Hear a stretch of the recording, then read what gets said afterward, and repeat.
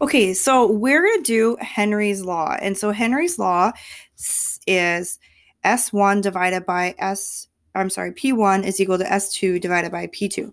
So remember, Henry's law states that a gas will dissolve or be dissolved within a substance depending on the amount of pressure that it is. And we measure pressure in ATMs, atmospheres, kPa, kilopascals, Pascal, which is the SI unit, and mmHg, millimeters of mercury. So let's start looking at what we have here. So it says that if we have 0.55 grams of dissolved gas in 1 liter of water at 20 kPa of pressure, how much will dissolve in 100 kPa of pressure? So let's start looking at this law right here.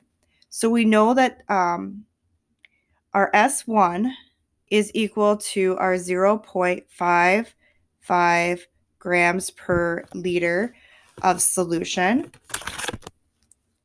We have, and we know that we have, by the way, the reason I got that is I took 0.55 grams divided by 1 liter of solution. Our P1 is equal to 20 kPa. And then we have our P2 is equal to 110 kPa, and S1 would be our unknown. So we would set this up just kind of as a proportion. 20 kPa is equal to X over 110 kPa. And if we're looking at where we got those problems are, that solution is right here. And you should probably write that down so that you can use that for the test. That would be a really, really good use of your time. Okay, so then we would cross multiply. Our S2 is equal to 3.03 grams per liter, or 3.03 grams in 1 liter of solution. And so that's how we figure out those. Let's do another problem with Henry's law. Okay, so let's look at what we have again. So a gas is 0.66 grams per liter at 10 ATMs of pressure.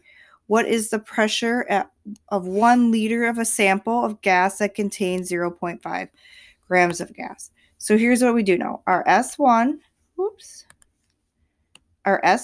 is equal to 0.66 grams per liter.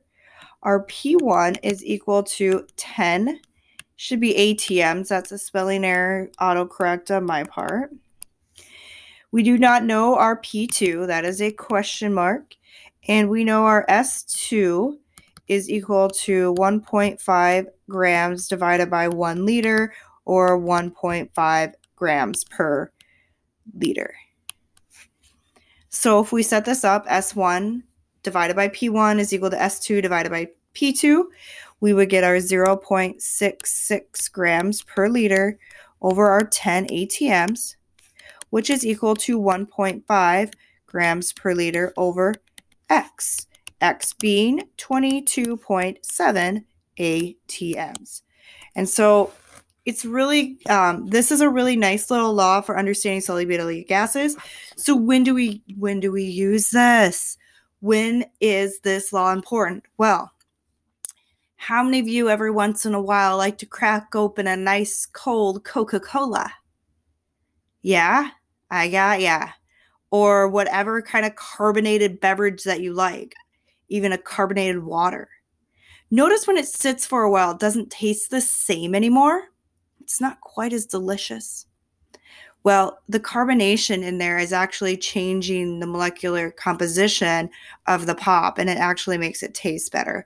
And so we actually have been adding things like carbon dioxide to a lot of beverages.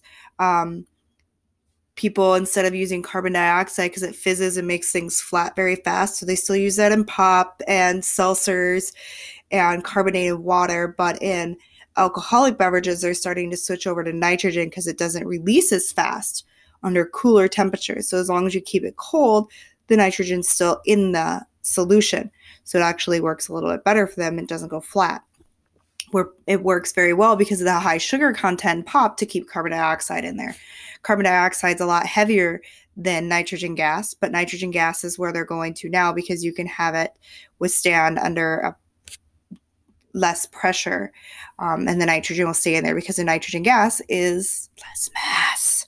All right, that is Henry's law.